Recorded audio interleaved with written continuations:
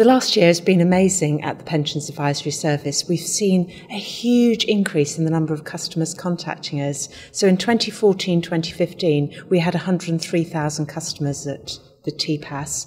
In 2015-2016, we had over 188,000 customers trying to get in contact with us, wanting to talk about their pension, which I think is a fantastic opportunity for us now to get people more engaged in thinking about pensions.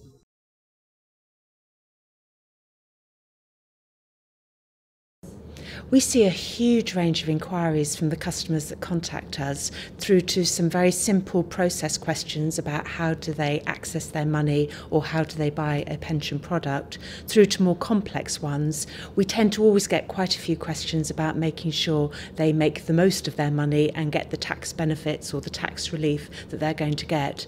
But I think the one thing I've learnt since I've been at TPAS is quite often the question that the customer comes to us to ask isn't actually the question that they need answered. So one of the skills of my team is to try to make sure that they give the customer enough information so that they can then go forward and be asking the right questions of their providers or their advisors so that they really make the most of their pension schemes.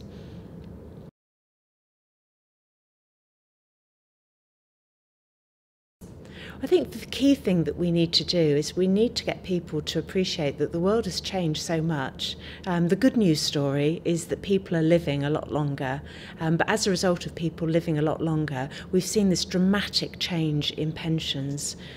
Back in, it was the old days where you used to join an employer, they put you into the pension scheme, and then you were in that right up until the time you left and you got your clock and you got your pension. The world is so different now, and people are moving jobs, and people are having to take their own individual responsibility. And what we really need to do is give people sight of the fact that whilst your parents may not, or your grandparents may not have needed to plan for their retirement, the world has changed, and today one of the benefits of living longer is people now need to take personal responsibility for the income that they're going to have in retirement.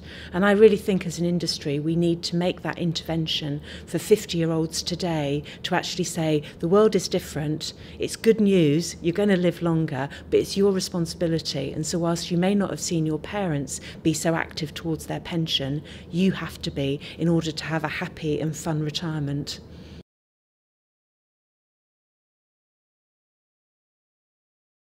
We have two measurements of success, and after a customer comes to us, they do complete a survey. The first measure that we have is, do they feel more confident that they know the question and they understand the pension that they've got?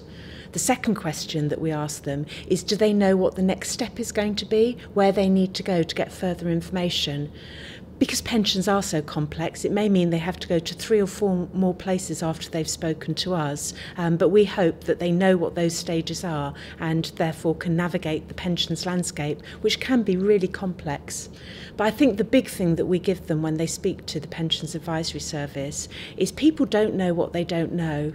And one of the things we find is that by speaking to people about the decisions they're going to make, the difference that certain actions could do to providing a better income in their retirement, they are better equipped to go and sort out their retirement income. And we're very proud of the fact that about half of the people that speak to the Pensions Advisory Service realise the importance of the decision they're about to make and then go on to find a regulated advisor to help them through the whole of the decision-making process and a recommendation about how best to take their pension in retirement.